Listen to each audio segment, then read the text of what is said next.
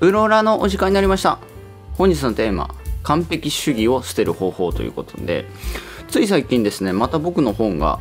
売れたっぽくて、特典申請するときにですね、50万円分の特典をプレゼントみたいな感じでやってるんですけども、その特典を申請するときに必ずその悩みを書いてくださいみたいにやってるんですね。で、その悩みが来たんですけども、その悩みがですね、完璧主義だったんですよ。要はセールスレターとかコンテンツを作ってると完成しないみたいなね。で、完璧主義になってしまって完成しないみたいなお悩みをいただきまして、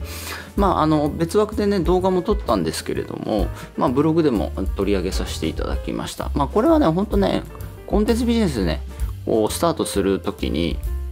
多くの人がねもう確実に結構な割合で陥る罠なんですよ。罠で、なんでこの罠に引っかかるかっていうと、やっぱね自信がないし不安なんですよね。セールスレターで言うならばこれで売れるんだろうかとかね、あとはコンテンツだったらこのコンテンツでお客さんからクレームが来たらどうしようみたいな不安なんですよね。だからその不安か、その目に見えないその不安からできるだけ完璧自分が最高のものみたいな感じになっちゃうんですけども、そもそもじゃあビジネスって何なのかっていうところで、ビジネスとは何ですか。いろんなことが言われたりしてますし、僕もいろいろな切り口で言ったりとかしてるんですけど、今回ブログで書いたのはビジネスとは何ぞやっていうところで、ビジネスとは価値を提供してお金をもらう行為。ビジネスとは価値を提供してお金をもらう行為。もしあなたのサービスとかね、あなたの商品に顧客が価値を感じなければ申し込みしようとしないですよね。どうですか？価値を感じないんですよ。申し込みしようと思います？価値を感じないものに。これ壺300万円ですって言われても価値を感じなかったら300万払わないじゃないですか。でも何でも鑑定団でね、壺が1000万ですっていう、1000万なのかその壺って分かってれば300万で払うかもしれないですよね。700万の儲けで、なんでその壺に300万払うのかっていうと、何でも鑑定団でその壺が1000万で売られてたっていう、その価値を1000万っていう価値を知ったからですよね。300万安いなみたいな話ですよね。で、だから価値を提供してお金をもらう行為なんだけども、要はお客さんがその価値を感じてるかどうかっていうのは重要なんですよね。ビジネスとは価値を提供してお金をもらう行為だからこそ、価値をどう感じてるのかって話なんですよ。で、これでねピーター・ドラッカーっていうねめちゃめちゃ有名な人がいるんですよ。勉強されてる方はねピーター・ドラッカー知ってると思うんですけども、でもねこれね結構昔、10年以上前に、もしも高校野球の女子マネージャーがドラッカーのマネジメントを読んだらっていう本が結構売れましたね。あれも結局アニメにしたからめっちゃ売れたんですよ。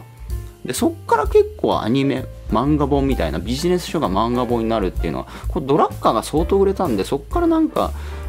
歴史背景見るとアニメにしていくみたいなのが流行ったような気がするんですよね。これめちゃめちゃ売れたんですよ。もし高校野球の女子マネージャーがドラッカーのマネジメントを読んだらっていう、わかります？これも顧客の価値なんですよね。面白い。これ分析すると、要はビジネス書って価値はあるんだけども、その価値を受け取れない人がいるんですよ。だけどこの訴求ですよね。この切り口だと価値を受け取れる人がすごく増えるんですよ。もし高校野球の女子マネージャーがって、高校野球の女子マネージャーっていうね、もしドラッカーを勉強したらどうなんねんみたいな、どう変わってくんだ何なんだみたいなね、読みたいですよね。興味性湧きますよね。しかも漫画本っていう読みやすいですよね。でもビジネス書価値あるんですよ。でもビジネス書価値あるんだけど価値受け取れないんですよ。僕も最初ビジネス書読んでも価値受け取れ難しいですよね。読みやすいし価値受け取りやすいんですよね。で、このドラッカーが何を言ってんのかっていうと、僕これドラッカーの好きな言葉でこういうことがあるんですけど、事業にとって最重要なのは顧客にとっての価値である。事業にとって最重要なのは顧客にとっての価値であると。だからこのドラッカーでね、事業にとって最も重要なのは自分にとっての価値であるって説いてないんですよ。ここがポイントですね。事業にとって最も重要なのは顧客にとっての価値である。ドラッカーはこう説いてないんですよ。事業にとって重要なのは、最も重要なのは自分にとっての価値であるっていうことを説いてないんですよ。顧客なんですよね。でもこのなんかセールスレターを作るとか、コンテンツを作るって、どっかの段階で目的がシフトしちゃうんですよね。自分にとっての価値になっちゃうんですよ。どっかでシフトして。わかりますそう、これじゃダメだとかね。自分にとっての価値ですよね。自分が満足するかしないか、自分が完璧なのかどうかっていう自分にとっての価値にこうフォーカスしちゃうんですよね、どっかの。だから目的が変わるっていう、もはやなんか作品を作るみたいになっちゃうんですよね。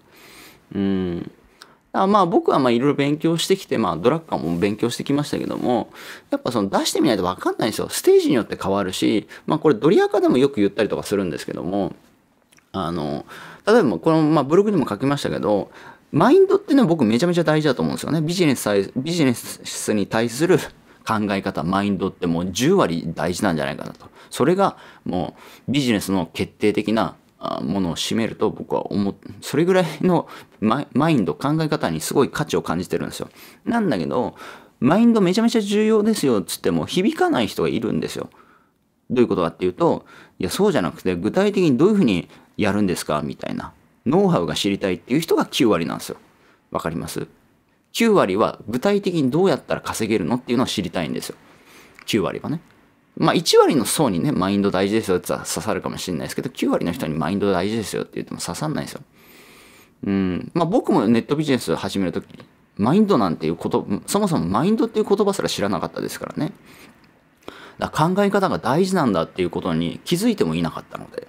そう。だからそれはもう19年ぐらいやってますけど、いろんな勉強してきて、まあ最終的に行き着いたのが、考え方、ビジネスに対しての姿勢、取り組み姿勢、考え方が、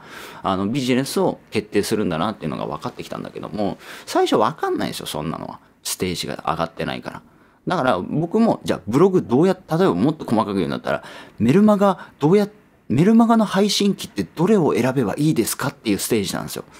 ワードプレスがやっぱりいいですかというステージなんですよ。ワードプレスがやっぱいいんですかっていうステージに対して、マインドの価値は絶対受け取れないんですよね。そう。だから、大事なのは、今そのお客さんがどういうところに関心を求めてるのかとか、何に関心があるのかとか、何を求めてるのかとか、何に苦しんでるのかっていうことを知ることが大事なんですよね。それがすごく顧客が感じる価値ですよね。わかります？顧客はマインドに価値を感じてないんですよ。わかります？どのメルマガ配信機がいいのか、L ステップはいいのかとかね。そこに興味、関心、価値を感じてるわけじゃないですか。じゃあそれであるならばそこに訴求するべきなんですよね。で、僕はその情報商材完全バイブル出した時に、まあ僕もいろいろ勉強してますから、この情報商材完全バイブル出した時に、これ長年ずっと売れるなっていう本だなと思ったんですよ。そもそもニッチだし、まあその集和システムさんがまあそういうマーケティング戦略でもあったんですよね。まあライバルいないし、まあ情報商材っていう名前のそういう本がなかったからニッチだけども、まあ売れるだろうと。部数は出ないけど売れるだろうと。確実にまあ本数さばけるだろうと。ある一定はね。まあそういう感じで出してくれた部分もあるんですけども、で、僕もずっとニッチだから、本はね、実際もう10年後も20年後も売れんじゃねえかって思ってたんで、だから僕はどういうことを本出すとき考えたかっていうと、じゃあこの本からずっと永遠に、お客さんの悩み、ニーズ、お客さんがどこに悩んでんのかっていうのを抽出する仕組みを入れたいなと思ったんですよ。だから特典なんかはもう今出せるもの全部、その当時8年前に全部出せるものを全部出し切ったんですよね。全部です。ほぼ全部です。で、なんでそれだけ全部出し切ったのかっていうと、今後の中長期、そのお客さんのニーズですよね。お客さんが悩んでるところを、この抽出できる仕組みをそこの本の中に入れたかったんで、まあ、入れたら8年後も今取れてるんですけども。じゃあですよ。まあ、ここで例えば、まあ、今回そのお悩みいただいてます。なんだ、なかなかセールスレターが作れませんみたいなお悩みだったりとかね、コンテンツが完璧を求めてしまうっていう。で、今これはね、その完璧主義に対してのフリーコンテンツ、無料コンテンツを提供してるわけじゃないですか。だから、その完璧主義、俺も完璧主義でなかなかできないっていう人に対しては、この話っていうのは、価値を受け取ってもらえると思うんですよ、ある程度ね。うん。で、プラス、じゃあ有料の商品を売るとなった場合、じゃあこの今現状として、セールスレターがなかなか作れなくて完成できないっていう人に対して、例えば、たったこのセールステンプレート、穴埋めするだけで、たった1日で、もしセールスレターが作れるとしたらあなたは興味ありますかみたいな、セールステンプレートの有料商品とか売ったら売れますよね。だってお客さんが感じてるのはセールスレターがなかなか作れないっていう悩みで、セールスレターを作ってる興味関心はあるだけど作れないっていう悩みがあるわけじゃないですか。でそこに対して訴求していくわけですよね。このテンプレート、穴埋めテンプレートがあればたった1日で作れますよと。でこのテンプレートを使うと自分で考えるよりコンバージョンいいですよみたいなね。だ昔ね、ダイレクト出版さんがそのセールステンプレートみたいなのを売ってて、めちゃめちゃ売ってたんですよ、結構。なんか寺本さんっていう人はもう多分辞めちゃったかな。なんか土下座してね、すいませんでしたと。このセールステンプレートに勝てませんでしたみたいな。自分で考えるより、このテンプレートのソフトだけでめっちゃ売れましたみたいな。面白いプロモーションやってたんですけど、もう結構売ってましたね、それ。だからなんだろうな、早く、なかなか作れないっていうニーズに対して、早く作れて、なおかつ売れますよ。もう欲しいってなりますよね。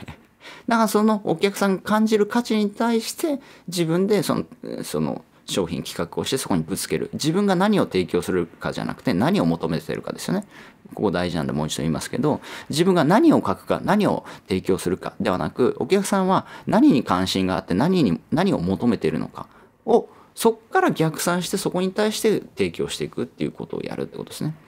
でこれを徹底的にやっとけば間違いないですよ。間違いないです。間違いないです。でビジネスで失敗したくないんだったらこれを主軸に考えていくってことですね。ビジネスで失敗したくないんだったら絶対これを主軸に考えていくと。でビジネスで失敗するパターンって結構あると思うんですけども、結構失敗するパターンの一つとして自分のエゴでこれはいいって言って出すと売れないっていう、失敗するっていう。でしかもそこにね、その時間とかなんだろうな、物販とか特にそうですよね。これは最高の物販、商品物を作ってそこにランニングコスト1000万2000万かけました。いやこれはいいぞ、売れるぞ、すごいものを作ったってなったとしても、顧客の価値と顧客の感じるニーズとそのマッチングしなかったら2000万費用かけて1年2年開発したとしても売れないんですよ。売れない最悪な残念なことになっちゃいますから。じゃなくて、その開発時間とか開発費用をかける前に何に苦しんでんのか何に関心あるのかっていうところを知ることが大事ですね。だから僕も当時その8年前になりますけど、本出す時にやっぱそこを考えて出せたっていうのは良かったなっていう。8年後もお客さんのニーズを知れるわけじゃないですか、自動でしかもですよ、僕はちょっと考えてたところがあって、この本っていうのはもうマニアックだからそんな大きな部数は売れないだろう。だけど市場に本がそんなにないから、これね今メルカリとかあるわけですから、実際もうメルカリとかもこれ売られたりとかしてるんですけど、この本がそういうふうに中古でねずっと人にこう受け継がれていけば、その部数はないけど、これが僕考えたんですけど、部数は出せなくても人から人に普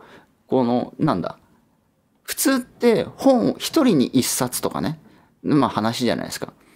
でもそれが限界ですよね。コレクションとかだったら一人3冊買うとかあるかもしれないですけど、基本的に本って一人一冊じゃないですか。同じ本を買うってないですよね。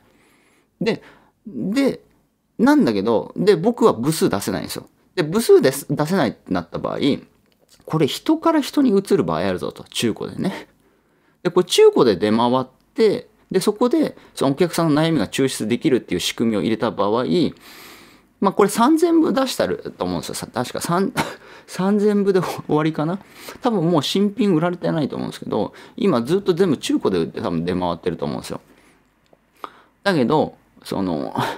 中古でこう出回って人から人にこう、なんだ、こう、受け継がれてるか、転売されていくわけじゃないですか。そうすると、その何人もいろんなニーズとかお悩み聞けますよね。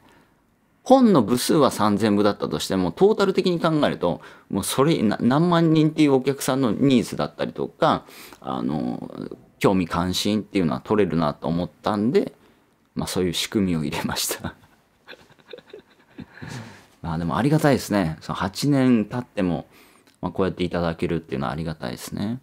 うん。まあこれからね、まあビジネスこうやっていくんだったら、まあこれは情報ビジネス、コンテンツビジネスに限らず、まあドラッカーも言ってますんで、ドラッカーも言ってるんで、めちゃめちゃもう世界トップレベルの有名なね、ピーター・ドラッカーも言ってるんで、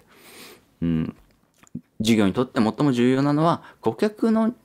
にとっての価値であるってことですね。まあ、ドラッカーの名言でも結構ね、いろいろあって、僕も他にも好きな名言もあるんですけども、要はその大御所ですよね。誰が見ても動画考えてもめちゃめちゃ大御所っていう人がもう行き着いてるわけじゃないですか。でやっぱそこをしっかり勉強するっていうのは大事ですよね。だけど最初はね、そのドラッカー、ネットビジネスとかね、情報ビジネスとか情報商材とかコンテンツビジネスやってる人がドラッカーに行き着かないので、僕もステージですから、いろんな勉強してってドラッカーに行き着いたし、いろんな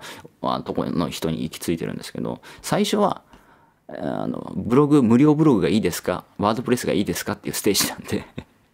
最初はね。だからどこの層にどういうオファーをかけ、だからそこの層のステージによってその商品構成も考えるっていうことですよね。お客さんのステージ、受け取れる価値の容量によってその商品構成も変えていきたいとか、そういうふうに考えるとピンポイントで売れる商品作れるし、まあ失敗しづらいですよね。例えば先ほどマインドの話はね、1割の人っていう話ですけど、じゃあまあ、売上のボリュームは大きくはないけども、その1割に向けてもマニアックな商品作っても、その人たちだけに売るとかね。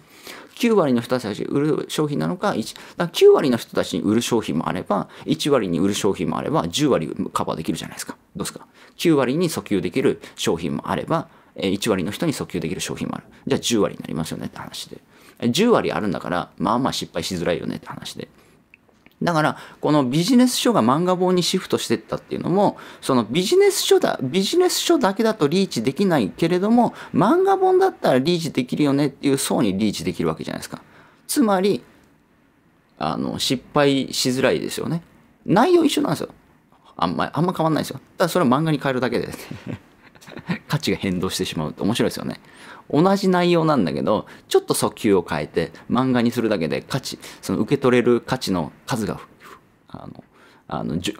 こう乱高下するっていうのは非常に面白い話ですよね。多分ね、本当ね、もしも高校野球の女子マネージャーが、これね、昔王様のブランチでもなんか取り上げられたような気がするな。まあ十何年前、これ2009年の話ですからね。今2024年なんでもう十何年前の話かな。当時ね、これすげえ話題になって、いろいろね、取り上げられたんですよ、テレビ番組でも。それもあると思います。でもね、今思い返すと、もし高校野球の女子マネージャーがドラッカーのマネージメントを読んだらっていう漫画本が出て、もう15年ぐらい経つんだっていう、すごい興味深いですよね。早いなと思うんですけど。はい。まあ、ということで、完璧主義はね、捨てた方がいいですから、まあ、捨てましょうと。だから完璧主義っていうのは何なのかというと、結局自分完璧主義なんですよね。矢印が自分に向いてるんですよ。だからその矢印自分に向けるより顧客に向けるべきですよっていうお話ですね。はい。ということで終わりたいと思います。ご視聴ありがとうございました。